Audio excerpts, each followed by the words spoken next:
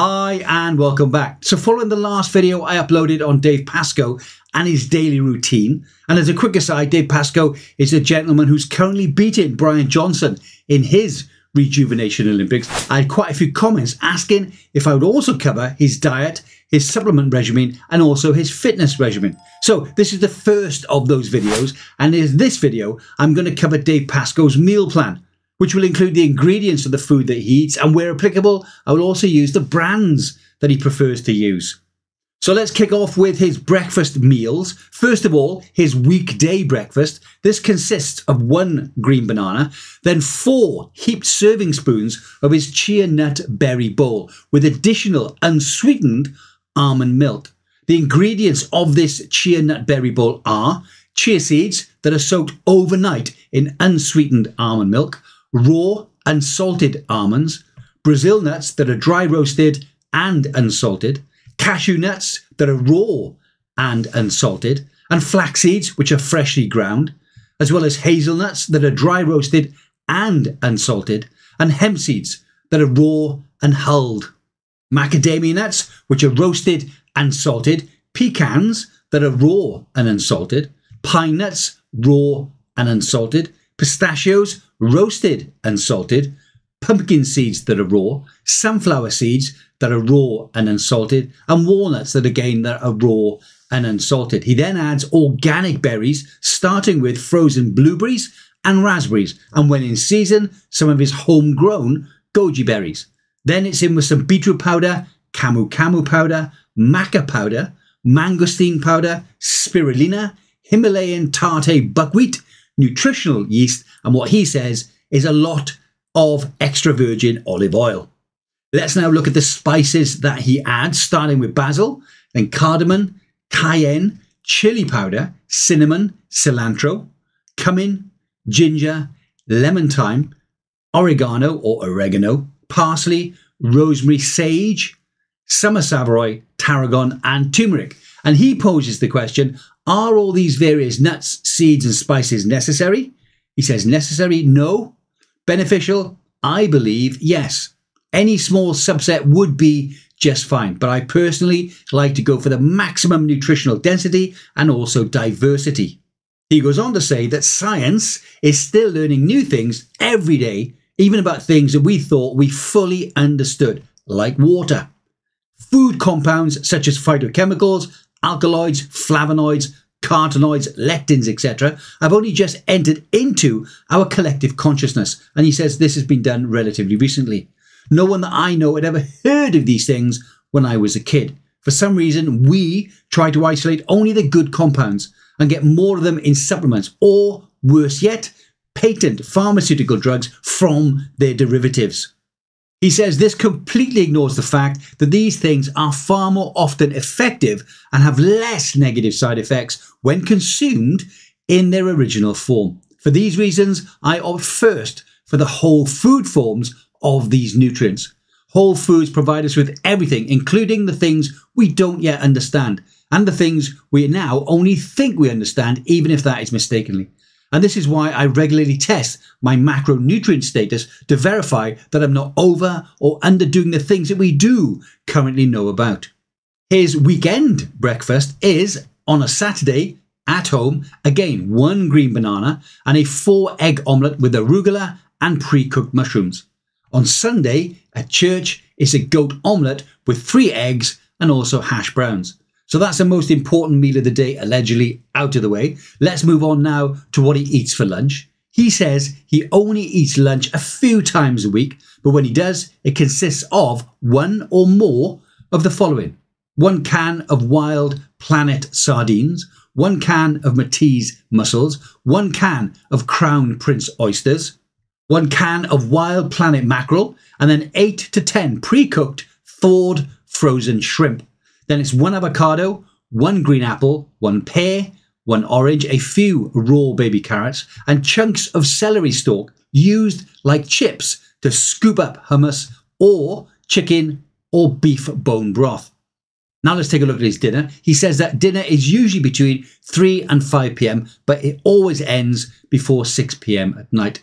All of his meat comes from butcher box and is organic, grass-fed, grass-finished, free range, pasture raised or wild caught. He says he's still experimenting, but he's got the following items down pretty well.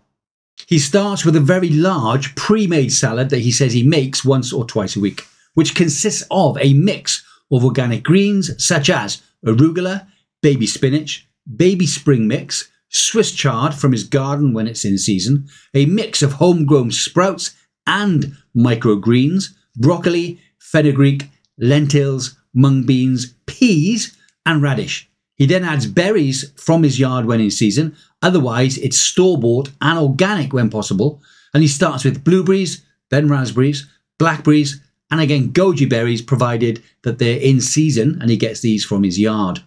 Then it's on to shredded organic vegetables, firstly beets, then cabbage, carrots, parsnips, radishes, turnips, chopped tomatoes, again from his garden when they're in season, sliced cucumber, whole green olives, goat cheese, nutritional yeast, and then a chicken breast in extra virgin olive oil and or thawed pre-cooked shrimp.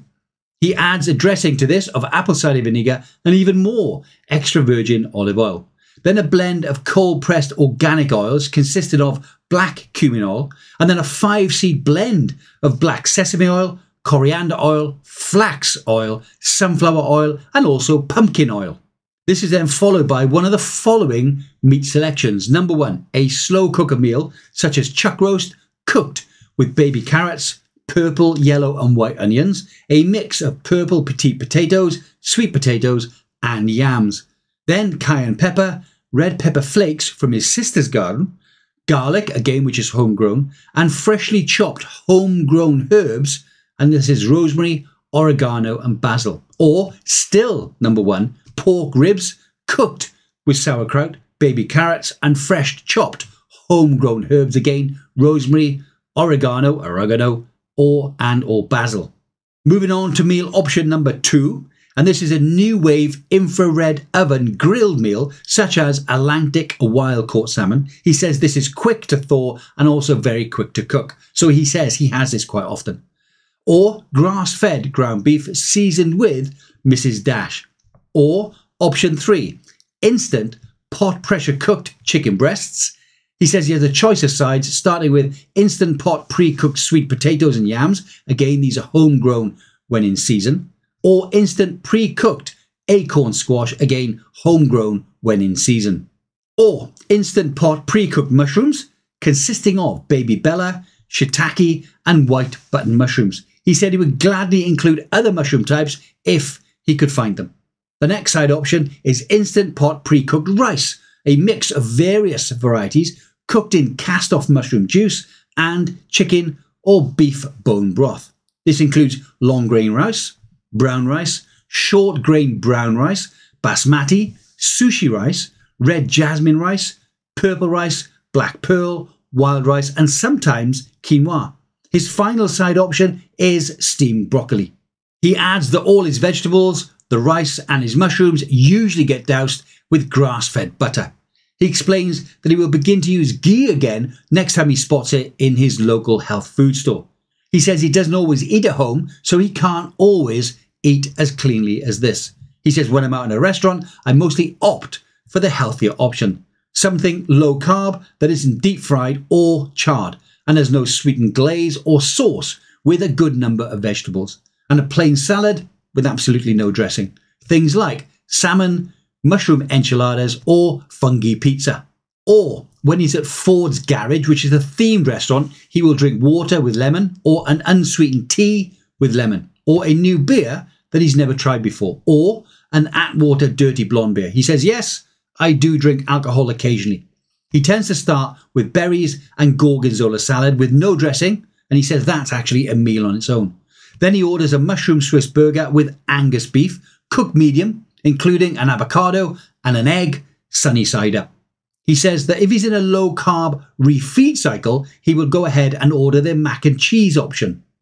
He also drinks a home-brewed lemon tea. He says he pre-makes this weekly and he stores it in a 64-ounce glass bottle.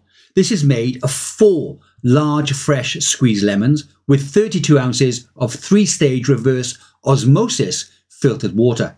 He says this used to have 2 tea bags of various organic teas, but as of the 28th of February 2024, he's removed all teas from his diet as the polyphenols and tannins were blocking his vitamin B uptake, showing that he is a consistent experimenter. So at present, he just adds 8 caps of humic and fulvic minerals, 8 caps of aloe vera juice, and half a cup of apple cider vinegar. So I hope you found that interesting or informative, hopefully both. Let me know what you think of his meal planning and also his diet regimen. I think that when he does eat an awful lot of food. I'd be interested to see what you say in the comment section below.